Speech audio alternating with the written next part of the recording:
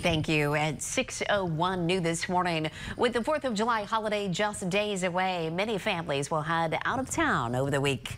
Yeah, and Quincy police encourage everyone to follow some simple steps to keep their home safe while they're away.